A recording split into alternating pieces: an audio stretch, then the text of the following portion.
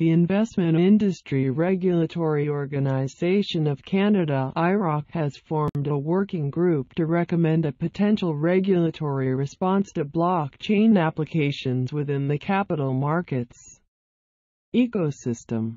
The news comes from a June 25 notice summarizing IIROC's aims for the 2019 fiscal year.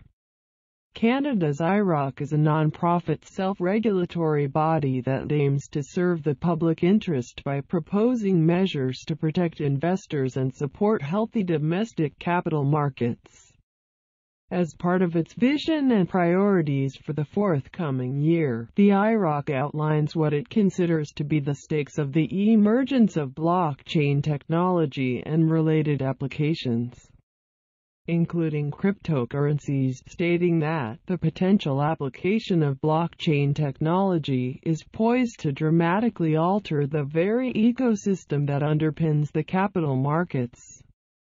Digital assets such as cryptocurrencies have already begun to impact the capital markets in significant ways, as potential direct or indirect investments, or in the form of initial coin offerings, cryptocurrency exchanges, etc. In order to keep pace with the fast-evolving cryptosphere and its transformational implications for the existing financial order, IIROC's newly formed working group will focus on building knowledge of new innovations. The organization will also liaise with other Canadian regulators and stakeholders to develop a consistent regulatory strategy.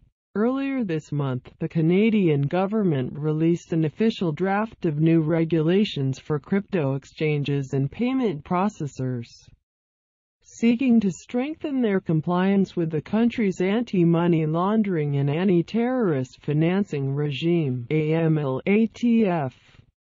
As a Cointelegraph in-depth analysis this spring outlined, the country has been proactive in developing blockchain applications across diverse fields. These include finance, government, legal, health, education, space, national and multinational cryptocurrencies, energy, and initial coin offerings (ICOs).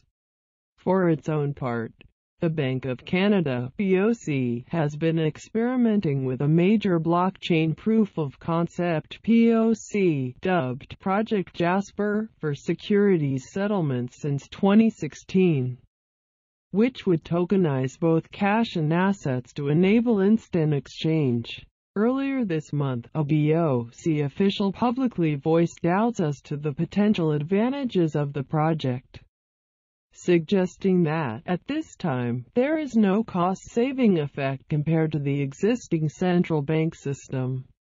Hacking and other operational risks are likely to occur. Please subscribe to get more video news from channel HK Reading Book. Thank you.